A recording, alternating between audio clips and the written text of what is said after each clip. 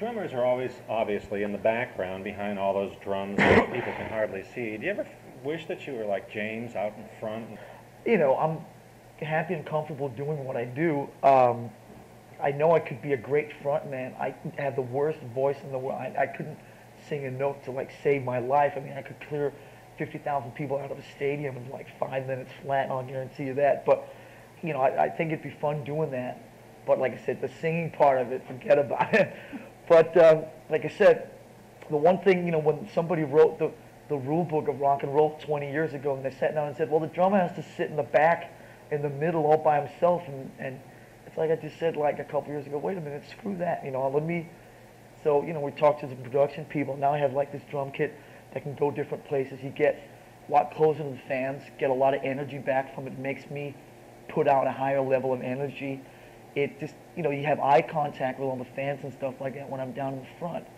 And that's great. I really believe that it makes me play better, and it just makes it more fun.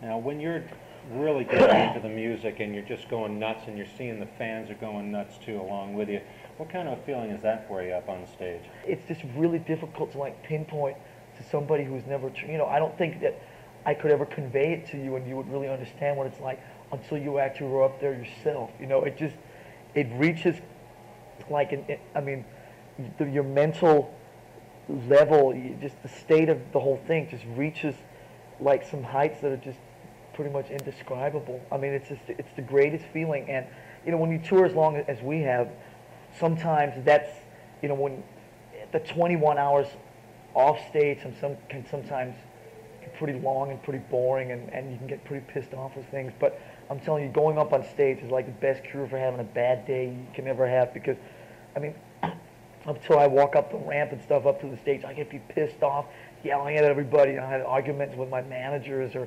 whatever, and it's just like, and then I don't want to do this shit, and then when you get up on stage and you get that energy from 60,000 people thrown right in your face, believe me, I mean, it's the best cure for having a bad day. I can guarantee you that.